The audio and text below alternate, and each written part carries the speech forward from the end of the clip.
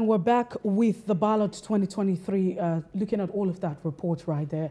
We're going to be connecting with, some of our reporters on the field this morning, but just before then, we get back to our guests in the studio. We're still talking about, the issue of security. We're talking about the innovation. Now, one of the things that a lot of persons, technology. They work hand in hand, however you want to look at it. But we're looking at the fact that I.N.E.C has been very, very positive about this one, even though a lot of persons still express doubt and do not, believe in the entire system for whatever reason. But one of the highlights and the high points of this election is the introduction of these technologies, the technology which, my colleague here has mentioned. That's the beavers. And so we talked about it. But I want us to cast our minds back, to every other time that we had introduced technology, a bit of it, to our electoral process. Now, if you remember vividly, in 2007, we had introduced, that technology. The I.N.E.C introduced a technology, direct data capture method for voter registration for the elections that held in that time. Now, the essence of this DDC was that it was going to eliminate double registration, double voting, and other electoral malpractices. That's on the one hand. We also know what happened, but at the end of that, let's come to the elections. That 2007 polls was widely criticized and pronounced as fraudulent by local and international observers. There were shortcomings. That was not the case. The essence of that technology was defeated.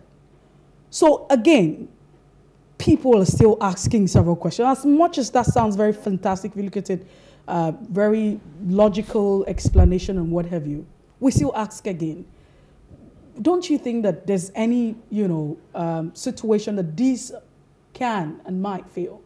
Making also reference to the Osun state elections with the overvoting. How did that happen? Underage voters.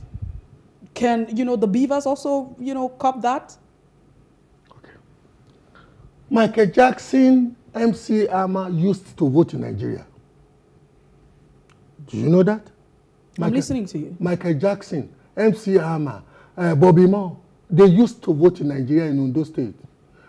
From the moment the permanent voters card and the card reader was introduced, in a country where a president in 2003, Olusegun Obasanjo, had more votes supposedly cast in Ogun State, more than the total number of registered voters in Ogun State.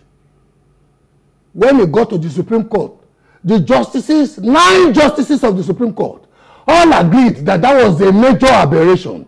But they said the number of the votes cast, when removed from the total number of the valid votes, would not vitiate the distance. But that was in itself a travesty. It was the introduction of technology, permanent voters cards and card readers, that for the first time in the political history of Nigeria, unlike what I told you happened to me in 1983, you never ever again, after PVC and card readers were introduced, you never ever again have any polling unit registering 100% voters turnout. You see how good technology can be. It will not take you to Nirvana or El Dorado in one round, but it will move you from perdition, what ostensible perdition, in the direction of progress. I am not sitting here conceited enough to want to believe that beavers will be the ultimate solution to the perversion in our electoral system. However, the use of technology will always move us in the right direction, because even in the Osun, madam, that you referred to, had earlier referred to the fact that the Osun case became easy for the complainant to prove, because inevitably in digitalia, anything where you employ digital technology, you will always get what they call the digital footprint.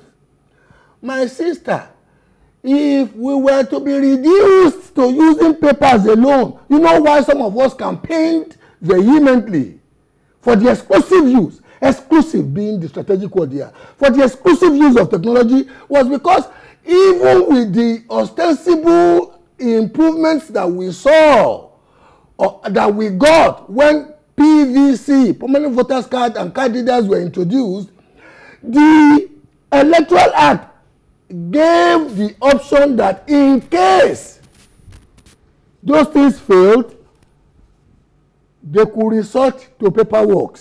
And you know what usually happens to paperwork? The political magic comes out. So at this juncture, madam, I want to agree with you as a man who should be sober enough to know that there is no permanent solution to the mischief of man on the face of the earth. It's just that... Nigeria inclusive. On face of the earth. No, I want us to be very specific. However, let me give you a typical example. A very close business partner of mine and a friend of mine he couldn't find his pad. You know, he couldn't find it. And he was telling me, Gbola, I was wondering whether I took it home yesterday. And I said, Kenny, why are you behaving like this? Look at the CCTV cameras in our office. And you know what? You know what? When he called one of our junior managers in the office and they examined the CCTV cameras, he noticed that his driver picked, when his driver was picking his this thing, the driver also picked the pad. And you know what? The driver denied that it was not him. It was not him. Less than 1 month after, another item was found in his hand that was not given to him. Another item was actually found by somebody close to him being sold and recognized that this was theirs. And when they challenged the person, he said the driver gave it to him. That was why he lost his job. The good thing about technology is that it at least gives you an evidential proof for something that somebody could have lied easily about. And that is the perfect example of Osun. Osun may have shown the lacuna or lacunae in the use of these so-called beavers. But it was ultimately the recordings, the digital recordings of beavers that gave the complainant the opportunity to prove that something inconsistent with normalcy happened in some polling booths. Yeah, let's not sound pessimistic, but you know, there's just this report on that has been making the rounds that a particular presidential candidate and his deputy made some comments. And now the argument is that where they're doctored, technology also can be doctored in such a way that the results that you desire may not come out as you want it because someone has touched it. Like you said, there's nothing that you can do to stop the mischievousness of mankind. As somebody who is an avid follower of technology, who reads copiously on technology, the good thing about what the valid point you've just made now is that there is a part of technology that is called forensic technology. Doctored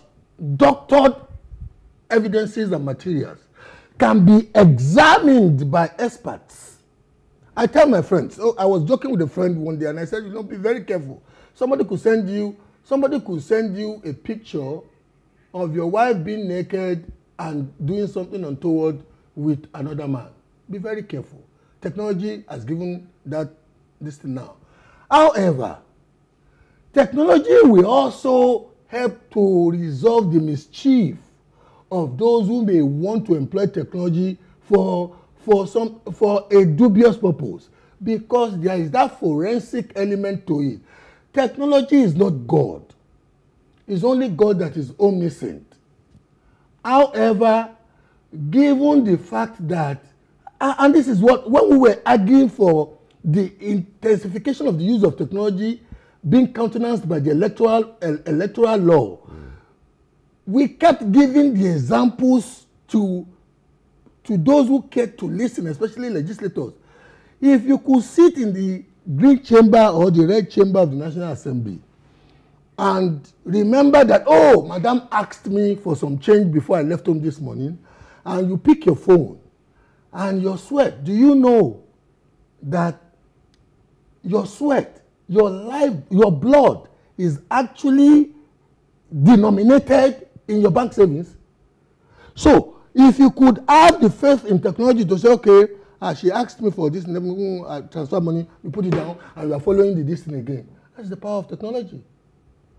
I tell people the most credible database in Nigeria today is the BVN database. Mm-hmm. You know why? Mm-hmm.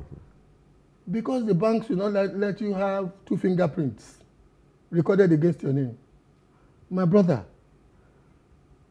we know that in other spheres of life, databases may be compromised due to our passports. As somebody who is well traveled, our passports in the last 10 years have been more respected internationally because we were gradually and fastly going biometric. They know that it used to be, before I left Mushi to go to end up in the diaspora about something years ago, I must have collected passports up to 7 or 8 times because of the rejection. Okay. American Embassy, United Kingdom Embassy, before somebody ultimately helped me got a German visa. Okay, we want to connect with an I.N.E.C observer, and his name is Gidado Yolde. If he's ready now, let's get to know what is going on right now. Gidado, good morning. Hello. Hope you enjoyed the news. Please do subscribe to our YouTube channel and don't forget to hit the notification button so you get notified about fresh news updates.